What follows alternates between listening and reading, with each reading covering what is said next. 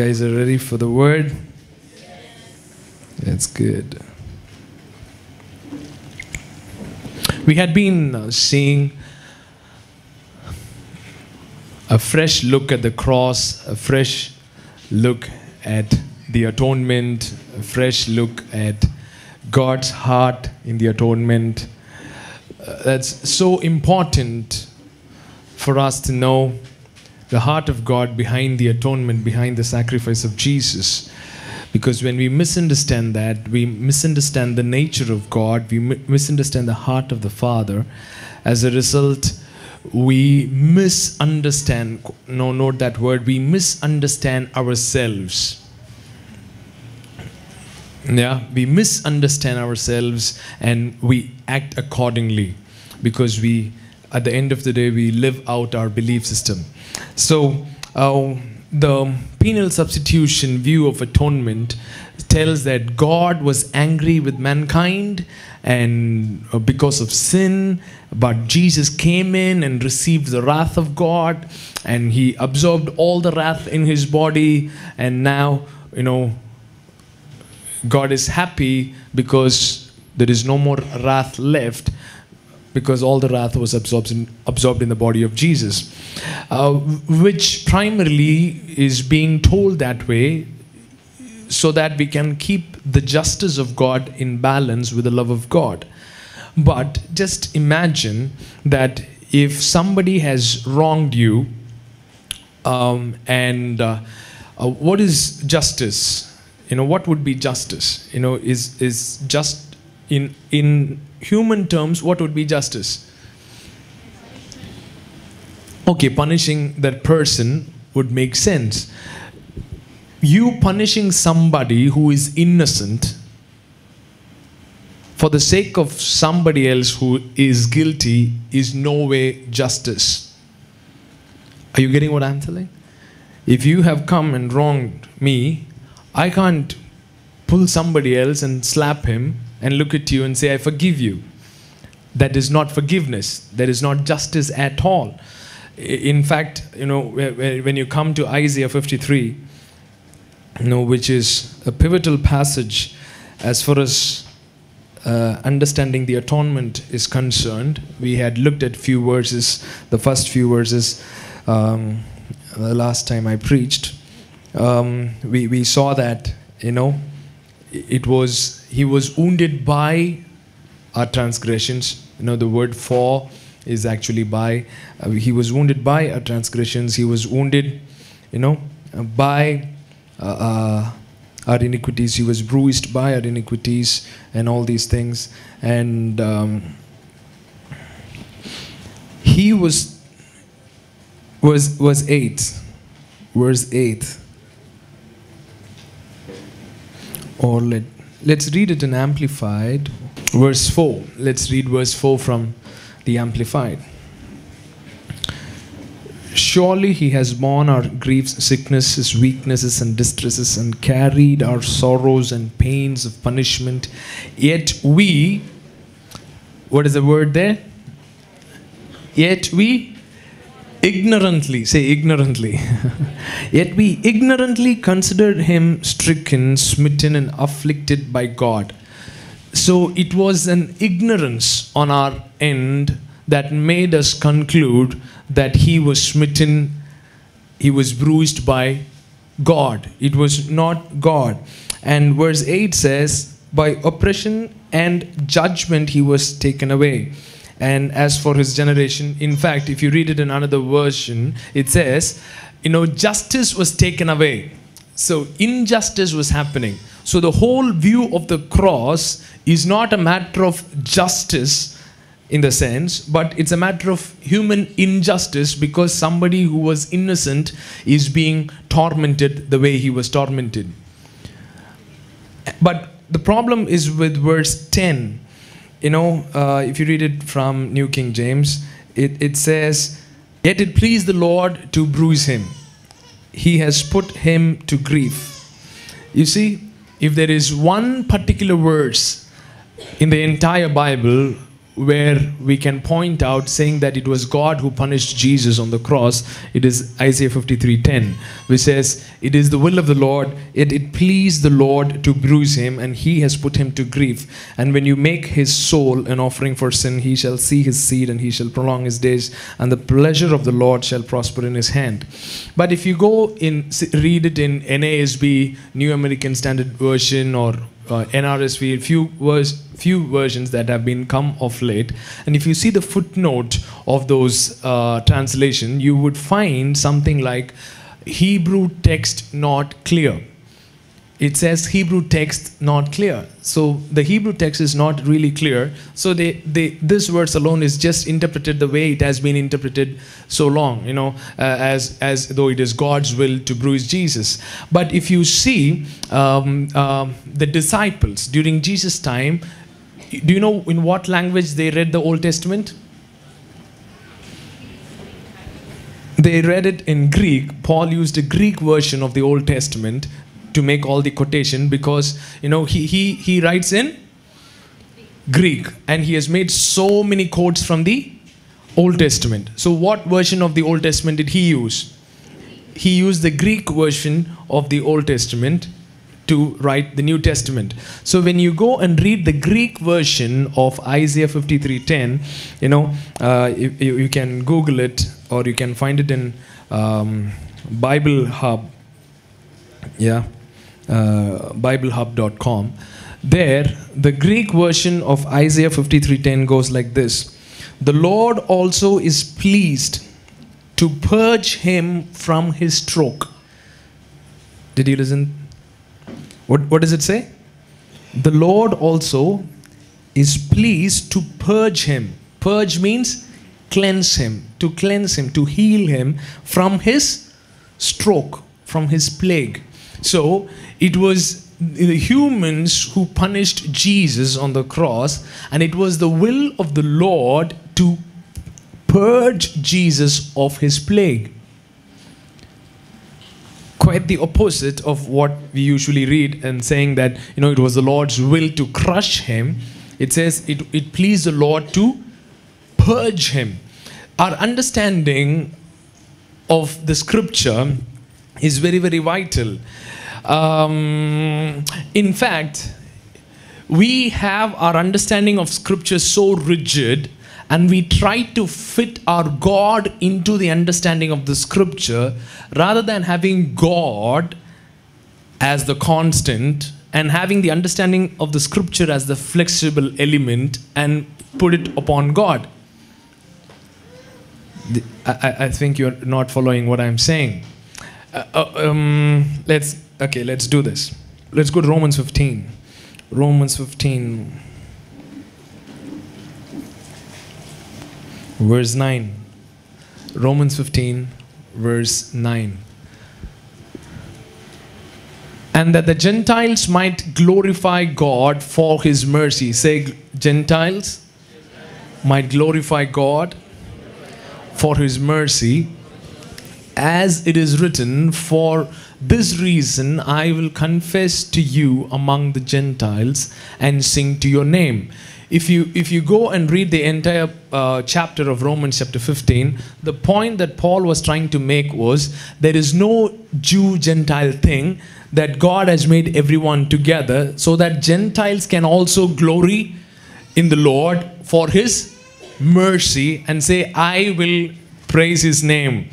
But the quotation, "as it is written, therefore I will praise you among the Gentiles," is a quotation from Psalms 18.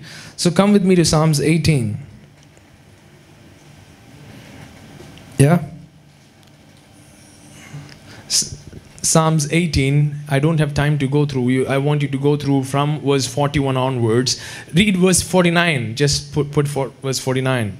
"Therefore I will give thanks to you, O Lord, among the Gentiles, and sing praise to your name." See, this is the quotation that Paul is using in Romans chapter 15, verse 9. But if you go and read the context of Psalms 18, the whole context is where David is telling God, "Thank you for giving my enemies into my hands. Thank you for these Gentile nations have been subdued and they are serving me. The nations that are not knowing me, they are serving me. And you have avenged, you have done this, you have, made me ruler over them. The whole theme there is about Jew and Gentile. Thank God, you were on our side so that you subdued them. So you subdued our enemies so that they were under feet. And therefore, amidst those Gentiles who have been subdued, I will praise your name. I'll tell you, you are the God who has lifted me up above them, is what psalmist is saying. But Paul is recontextualizing the whole thing by just taking that phrase alone, I will praise you among the Gentiles, and putting it in a context here where he's saying there is no difference between Jew and Gentile.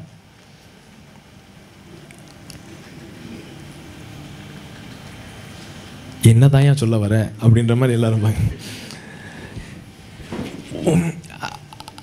I would give you a homework. Go and pick all the quotations of Paul in the New Testament from the Old Testament and go to the corresponding Old Testament passages and read it in context. I'll bet you almost every time Paul would have quoted verses out of context. I'll give you one more example. In Romans chapter 15, does it say, rejoice, O Gentiles, with his people? Verse number? Yeah, verse number 10. Okay, the next verse is, rejoice, O Gentile, with his people. That quotation is from Deuteronomy 32:43. Deuteronomy chapter 32, verse 43. Paul says, again it says, rejoice, O Gentile, with his people, for he will avenge the blood of his servants. He will take vengeance on his enemies and make atonement for his land. See, when Paul is quoting Deuteronomy 32, this avenge and vengeance and this and that, everything he removes. He is just picking up what phrase he wants. Rejoice, O Gentile. He is removing the violence element of it and quoting it. We usually shout when people preach out of context, out of context, out of context.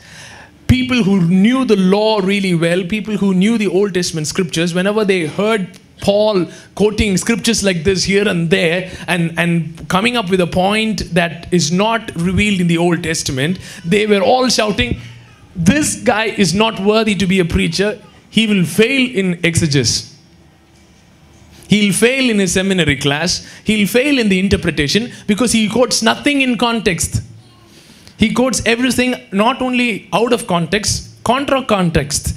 He's quoting it to prove a point which is exactly opposite of what it is used for in the Old Testament.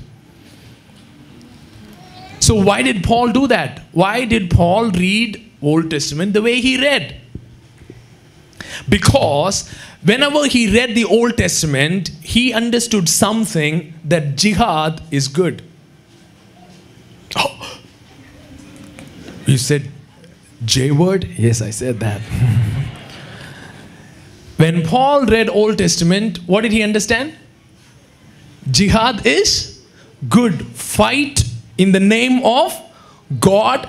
Kill everyone who is against his people. Who told don't have anything to do with the Gentiles?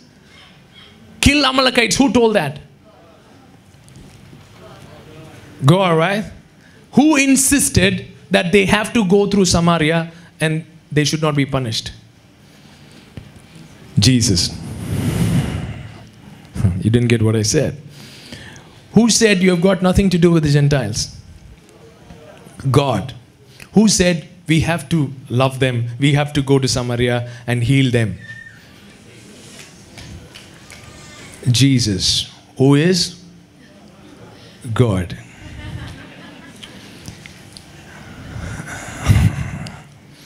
The Pharisees didn't have any problem with Jesus healing the sick.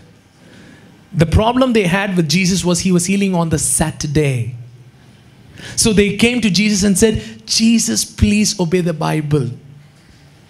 The Bible says Saturday, nothing. But why do you insist that you should heal only on Saturday? So Jesus says, is that what the law says? And he goes Saturday and he heals a couple of people more. And these guys are like, ooh, why are you doing something? So who said lepers should not come near anybody and should not touch anybody? If he touches somebody, he can be stoned. Who said that? God. Who hugged the leper? Who is? God. So who said the lady with the issue of blood who is not supposed to come out and touch somebody, if she touches somebody, she will defile somebody else? Who said that? God. Is it? So here is Jesus. A lady comes and touches him and says, man, I've never seen such a faith. Are you getting the contradiction? So, what do we make out of these passages? Who asked God, who asked Israelites to kill all these Amalekites, and who asked such violence and all these things in the Old Testament? Look at somebody and say, Bible is like a movie. Say, Bible is like a movie. In fact, I won't be wrong if I say it is a movie. It has to be seen as a movie is seen. Off late, whenever, we were watching Hercules the other day. ஒரு புது படத்தையும் விட மாட்டானுங்களே என்ன. So we were watching Hercules the other day, and when you start watching Hercules, you think that old king is a good fellow, and the other guy who is making havoc everywhere and destroying every village is the so-called villain. But halfway through the story, you understand that the so-called hero whom you thought the hero is not the good guy, but he is the villain. And the so-called bad guy whom you thought is the bad guy is a good guy. You've seen movies like that? So when you keep reading Bible, if you switch it off halfway through, or if you go out on intermission and start preaching, look at somebody and say, don't start preaching at intermission. Don't prepare sermons when there is a break. Don't prepare sermons when you have just watched first 10 minutes of the movie. You have to understand the whole picture of God, whole counsel of God, of how things have really evolved and how things have really gone, and then come to the conclusion of who God is. So these guys come and question Jesus. Is it okay for is divorce okay? When Jesus is questioned that way, is divorce okay? What did Jesus tell?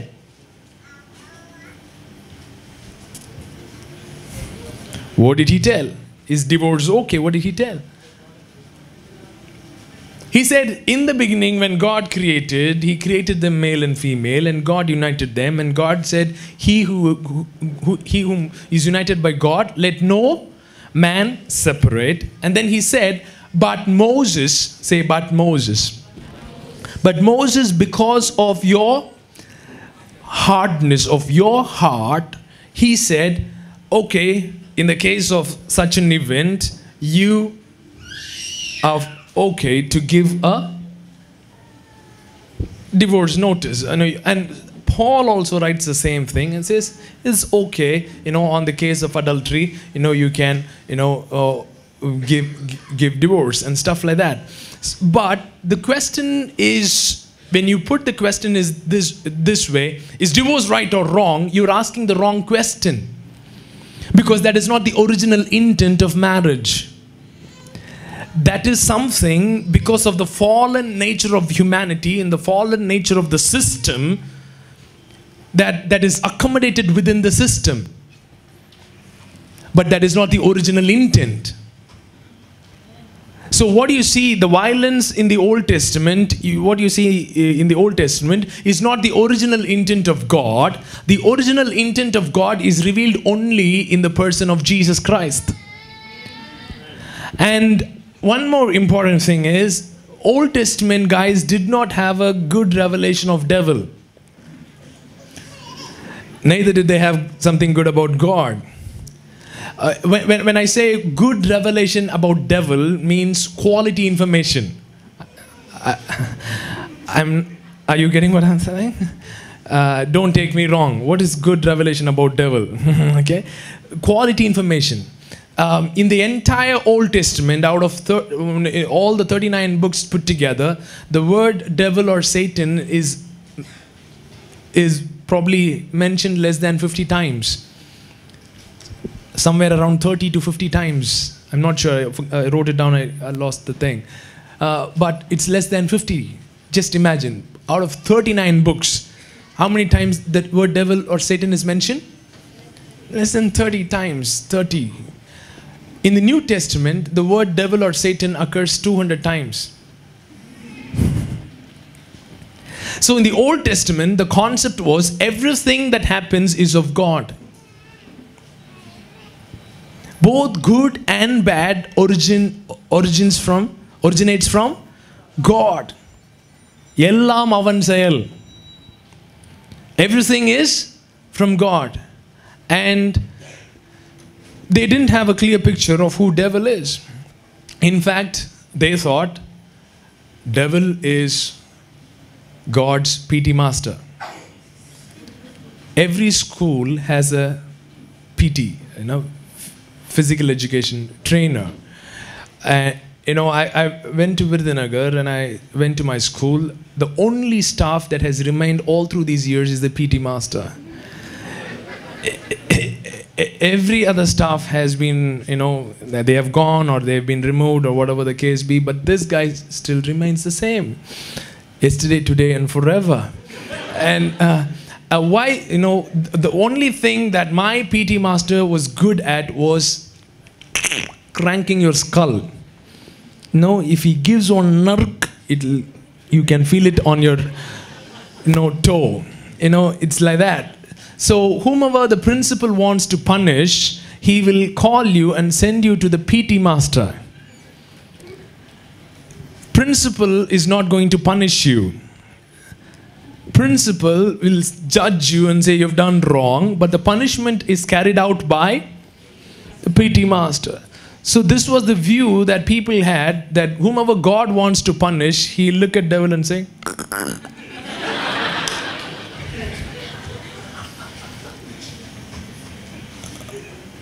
basically he was working for God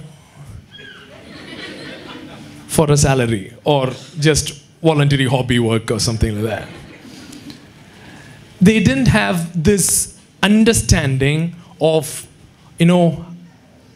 how devil came into existence out of something good and, and is working against humanity. They didn't have this thing. It's all about God. It's all about God. God is one. Everything is about Him. But when Jesus came, He put a difference between Himself and the God of the the understanding of the God of the Old Testament. Are you getting what I'm saying? So he really made things really, really difficult for people to understand. And since they had a rigid understanding of how the scriptures should be interpreted, so they were trying to fit and squeeze God inside the interpretation. But the right way of doing is, let God be God and let your interpretation change as time proceeds. Look at someone and say, let God be God. But your interpretation can afford to change. When I was speaking 3 years before to one guy who is a very famous guy in the city, man of God, I was telling him, he asked me this, Jesu, now you are saying whatever you are saying, whatever you said so long was wrong. How sure you are that you won't be saying that whatever you are saying right now will be wrong in the next 10 years? I said, at that time I thought, I will not change. I said, no, I have found the gospel of grace. This is the thing. God punished Jesus. He is not going to punish you. Man, it's the truth. But now I understand that's not the truth. That's not the truth. God did not punish Jesus. Look at somebody and say, God did not punish Jesus. If you don't understand the depth of the statement, listen to the last 4 week sermons. Okay? So God did not punish Jesus. Now we have to change our understanding of how God functions. So the greatest act of God was revealed on the cross, we think. But it's not on the cross. Even though cross is very, very important. I'm not belittling the work of God on the cross. But the greatest work of God was not revealed at the cross. As I told, any human can die on the cross. And almost every week people were crucified during the time of Jesus. It was the Romans' way of executing people. So dying on the cross was not a big deal, so to say. Yeah. So the greatest act of God was in the incarnation. When God made himself flesh. When God made himself such a helpless babe. For the first time in the entire history, humanity was able to come and look into the face of God without terror. For the first time, people were able to approach God without fear, without any threat. Because God made himself so weak. God is so strong in his weakness.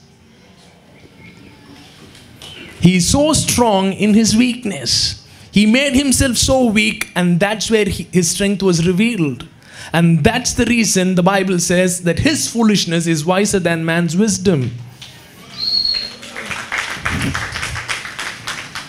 His foolishness is wiser than man's wisdom. So the word incarnate, when the word became flesh, see, God showed his commitment to humanity. We have an understanding that body is bad. We have an understanding that body is evil. So we all have this thing of, our citizenship is in heaven and we are waiting to go to heaven one day. And no, this body is not that good. The spirit. But God gave a death blow to such a view by becoming body. By becoming human flesh. In the likeness of sinful flesh he came. So he said, don't be really afraid of your weakness. Don't be really afraid of your frailty. Don't be really afraid of all the things that is wrong with your flesh. I'm not repelled by the weakness, but I have made myself in the likeness of sinful flesh so that you can understand that I identify with your weakness too. There is no other God who identifies himself with the weakness of humanity other than Jesus. Because every other God wants to show how powerful he is by domineering and dominating humanity. But here we see a God who is becoming weak and saying, I am identifying myself with you because I want you to know that how much I love you. So the greatest act of God was the incarnation, when he said yes to flesh. When he said yes to flesh. When he said yes to flesh, he said yes to everything that comes with the flesh. That's the reason he went to the cross and he sucked up everything that is wrong, every guilt, every self-hatred. Why cross is, such a, horrifying death? It is not to appease the heart of the Father. It is not to remove the thing from the conscience of the Father, but within ourselves we have this God of guilt, we have this God of condemnation who constantly says, you deserve this and you deserve more. Whenever you're going through bad stuff, have you listened to that God of condemnation who says, what you're going through, you deserve it, and even worse, you deserve? So when you look at the cross, that God is put to silence. Because whatever we deserved, he received. Whatever we deserved, he received. He sucked everything into his body. He sucked everything into his flesh. And he went, and he died. Read Acts chapter 3 verse 15. Acts chapter 3 verse 15. And killed the Prince of Life, whom God raised from the dead. Who killed the Prince of Life? Who killed? Come on, quick. Answer me. Peter is talking to the people in front of him. He's saying, you guys killed Jesus, but God raised him from the dead. It was not God who killed Jesus. It was God who raised Jesus from the dead. And we are witnesses thereof. So the disciples witnessed to the fact that God raised him from the dead. And the disciples said, it was you who killed. It was the humanity's wrath that killed Jesus. Listen to me carefully. It was the will of God that God should give his life for humanity, but it was not the will of God that such violence should happen on the cross. You didn't get what I said. It was God's will that he would give away his life. He said, nobody, can take away my life. I will lay it down on my own accord. And there is no greater love than this, than person laying down his own life for the sake of the brother. So it was God's will that God would lay down his life for our sake. But it was not God's will that such violence should happen. So the violence involved on the cross was the will of mankind. And God used that will of mankind, which is revealed in violence, and he gave his life, and he said yes to all those stuff, and he received everything, and he died. At one moment, if you pause the movie right there, and if you start preaching, you would come with a story like, evil conquered. Evil conquered. Jesus is dead. But the story is not about how Jesus died. The story is about how God raised him from the dead. To that we are witnesses. So we are witness to the resurrection of Jesus. So when God raised him from the dead, what God primarily did was, at the cross, whatever he said yes to, at the resurrection he said no. Whatever he said yes to, self-hatred, to this and that and this and that and all kind of evil, he said yes to on the cross, and at the resurrection he said a big no to all those stuff, and he recreated the entire universe in him. So by the resurrection we are invited into the triune dance of God. The Father is there, the Son is there, the Holy Ghost is there. The Father loves the Son loves the Father loves the Holy Ghost loves the Son, Holy Ghost loves the Father loves the Holy Ghost. Okay? The Father is the Father because of the presence of the Son, and the Son is called the Son because there is a presence of the Father.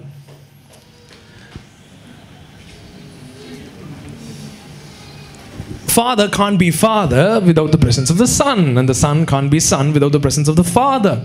So there was such dynamics going on within the Trinity. There was such enthusiasm going on within the Trinity. There was such life, such vibrancy, such celebration, such joy, such perfect flow of love. So, they within the triune dance, they were loved perfectly. So God did not need mankind to love him. So mankind was not created out of a need. Mankind was created out of an overflow to be shared with. Since the whole triune family was overflowing with love and life, they decided they would share love with mankind with a free being. So they created mankind and included him in the triune dance.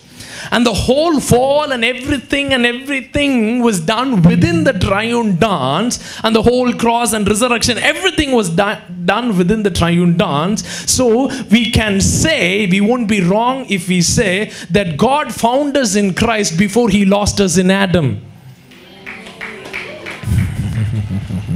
Look at somebody and say, God found you in Christ before he lost you in Adam.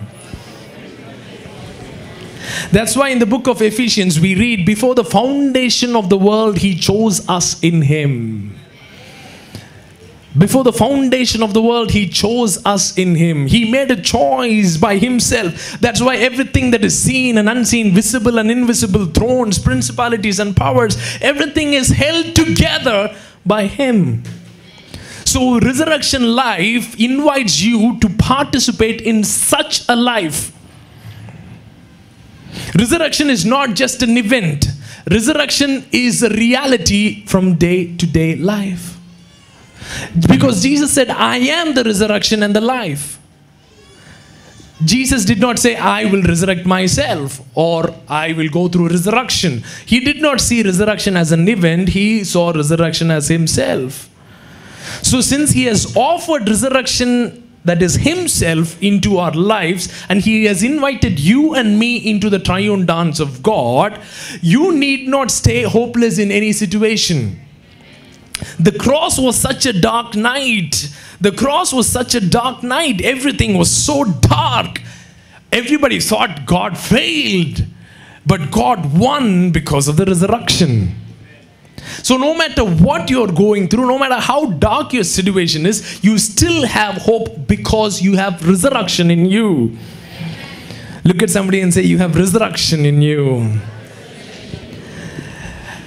You know, we think God became mankind because man sinned. Even though there is an element of truth to it, I don't think that is ultimate truth. I believe even if Adam hasn't sinned, God would have still become flesh. Because the Bible says, between God and man there is one mediator. So when you understand that God has to punish Jesus, or God has to punish mankind, you understand mediator as two parties, one offended and the offender, and the mediator coming and standing in between, having talks to both sides and say, okay, this is your problem, okay, this is a problem, okay, I'm going to mediate. You know, we have such an idea about mediator, but I don't think that's the right idea of what mediator means. Jesus became the mediator means Jesus became the medium. The Word incarnate became the medium in which God and man got united together. So He is the medium in which both divinity and humanity found its perfect communion and where it found its perfect union. So there is no mismatch between humanity and divinity. When you see Jesus, you see the authentic design. So Jesus did not come to apologize for a faulty design. Jesus came to prove the authentic design. Jesus did not come apologizing, saying, oh, flesh is a faulty design. God shouldn't have made us in flesh. Oh, we sinned because we are in flesh. He didn't come apologizing for flesh. He came in flesh saying, it is the authentic design in which we'll dwell together.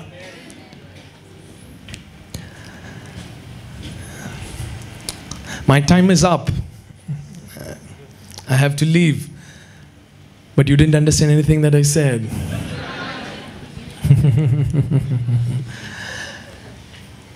Anyway, here is the thing. When God raised Jesus from the dead, He did not raise Him in the spirit. God raised Him in the body. And He included Jesus with the body in the Trinity, and He said, I'm going to be like this forever. So that talks about the eternal commitment of God towards mankind. Eternally, God is telling man, you are the perfect match for me. You are the perfect temple for me. You are the perfect place in which I can dwell forever. You are the perfect place in which I can dream. You are my dream, and through you I dream, and through you I live my dream. Look at somebody and say, you are God's dream. You feel so good about yourself when somebody says, I dreamt about you. Right? When somebody comes and says, hey, you came in my dream yesterday. Like, wow, really? Somebody took time to think about me in their sleep. But God says, you are my dream. That you are my dream. I'm living my dream when I live in you. And I'm living my dreams through you. And I'm perfectly united with you. So when Jesus took up the bread and when he took up the cup, the people, all they had the idea was communion. All the idea they had was Passover. Passover. So the death angel, who is God's PT master, they thought, was coming and knocking off everybody. So when the death angel looked at the blood, it passed over. So they were celebrating Passover. Oh, thank God for that lamb. Oh, the death passed over. The death passed over. Jesus took up the cup and he said, no longer we are going to call this Passover. We are going to call this communion. Say, come in union. He says, come and understand the union, that you are the bone of my bone and flesh of my flesh. You are taken from my blood. We are together. We are made one and nothing can separate us. Come in union. You were doing in this remembrance of some death that passed over, but it is not about remembering death that passed over. Do this in remembrance of me. He said, do this in remembrance of me. We have united. We have been perfectly united forever.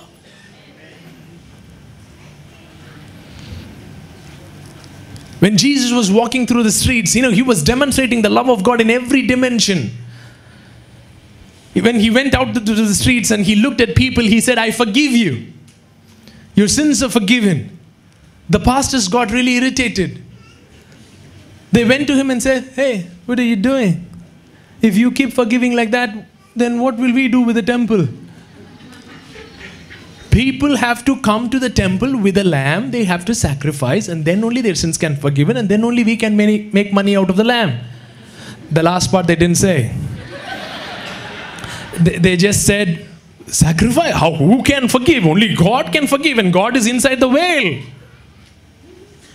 Jesus says, exactly, that's what I'm telling. Only God can forgive. Your sins are forgiven. But that guy didn't repent. That guy didn't ask forgiveness. That guy is a paralytic guy who is just lowered down the roof, who got scared because of the process. But was not even able to speak because he was so paralytic. Jesus looks at him and says, your sins are forgiven. Take your bed and walk. So these guys come and make a big issue out of it and says, hey, how can you do this? Then Jesus is asking a question. Which thing is easier? Is it easy to say, rise up, take up your bed and walk? Or is it easy to say, your sins are forgiven? Which one is easier? If you understand grammar, easier means one is easy, the other is even more. It is easier. Okay? So when you say better, it doesn't make the other thing bad. It says the other thing is good. So when I say easier, I'm not saying the other thing is difficult. I'm saying the other thing is easy. So among the easy things that God is speaking, He's talking about rise, take up your bed, and your sins are being forgiven. And God is saying, your sins being forgiven is such an easy task. Be forgiven. For these guys, understanding, the forgiveness of sins is so difficult because you have to go through with the blood and you have to go and say, you do not know where you'll be stricken. You have to have this rope and oh, forgiveness is such a big pain on the neck. You don't know what forgiveness is. You can't be forgiven like that. He's saying, which easy thing you're talking about?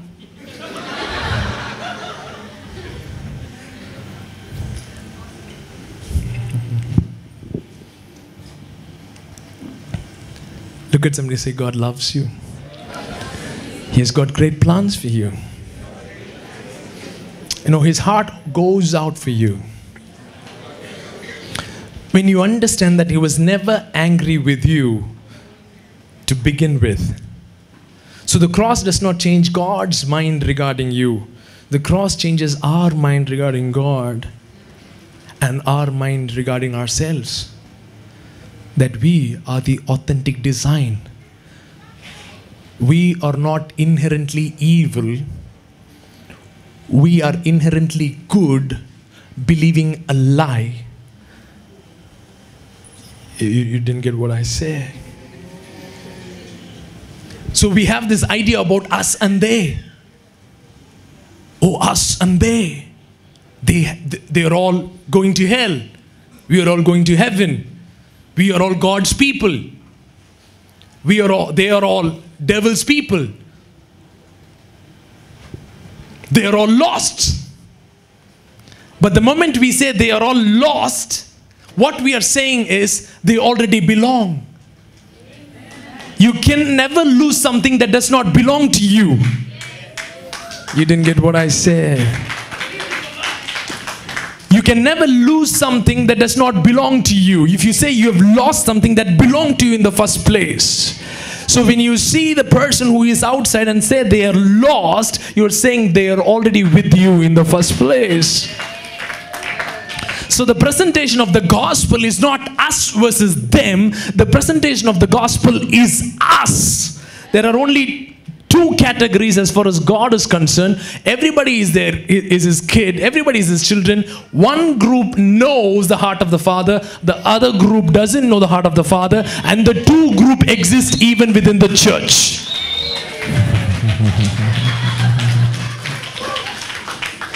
The true group even exists within the Grace Church. Yeah. It exists everywhere. It might be you. It might be the preacher who doesn't have an understanding of the heart of the Father. So he has got only two kids.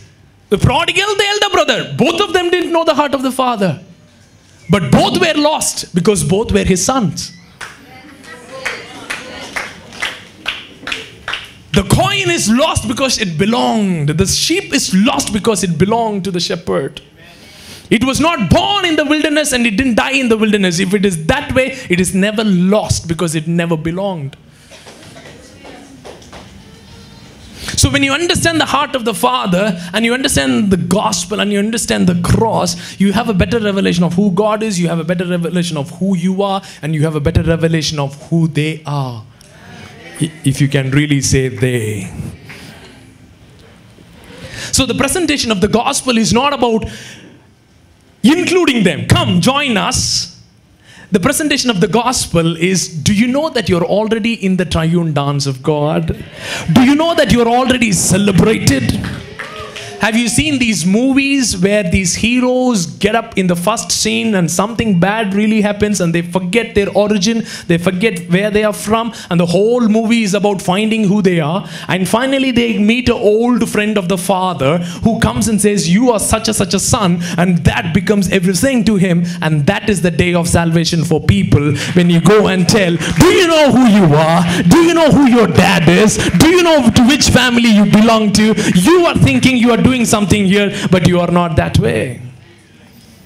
Where you wake up to that reality out of the dream that you are lost. And that happens by the proclamation of the gospel. The gospel does not initiate reconciliation. The gospel is a proclamation of the reconciliation. So God in Christ was reconciling the world unto himself. The word reconciled, if you go and see the root word, it says kiss. God in Christ was reconciling the world unto himself. With that verse we finish 2 Corinthians chapter 5 verse 18. 2 Corinthians chapter 5 verse 18. Now all things are of God, who has reconciled us to himself through Jesus Christ and has given us the ministry of reconciliation. Verse 19. That is, God was in Christ reconciling the world to himself, not imputing their trespasses. That word impute is an accounting term which means to count. What we were saying so long was, on the cross, God counted every sin and punished Jesus. You guys remember? None of your sins were left out. All of your sins were counted. And it was punished justly in the body of Jesus. But here the Bible says, at the cross, God was not counting. He was not in the process of counting sins. He was in the process of kissing the world unto himself. When the Father was hugging the Son and kissing him, and all the stones of the angry mob was just falling upon him, he was not counting the sins of the Son. He was reconciling the Son unto himself. Through his embrace, he was removing the lie that he had been living all along. So why don't we come to the cross? Look at him and say, why don't we come to the cross? Communion.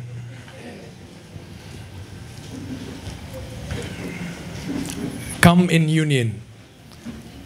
Come in understanding your authentic design. What you hold in your hand is God is not apologizing for your faulty design. He is proud of the authentic design. That's what you're holding in your hand. You need not be afraid of your weakness. Every threat is removed of the cross. You can go to him as you are and reach out to him and talk to him about your weakness, because he had made himself weak. It was not just incarnation. Incarnation to the level of he humbled himself to the point of death on the cross. Yesterday, we had to take a U-turn. We were really caught up in the traffic. No guy was allowing us to take a U-turn. We were just in the middle of the road like that in Kutralam. And I said, Solomon, just get down and, help us to. He just jumped out of the car like that. Every guy stopped. If Jesus had just word became flesh, probably still man would have been afraid. But he was so beaten and bruised, and he was hanging there at the cross, so that every form of threat is removed. He was so weak. He made himself so weak, in which his strength was revealed, in which the wisdom of God was revealed, where he reversed everything through resurrection. And he said a big no to all the stuff that has been plaguing you and haunting you so far. If still things are plaguing you and haunting you, you have not understood the union. You have not understood that you have been in the resurrection just as you were in the crucifixion. So all you need to ask is, open my eyes to see. Open my eyes to see.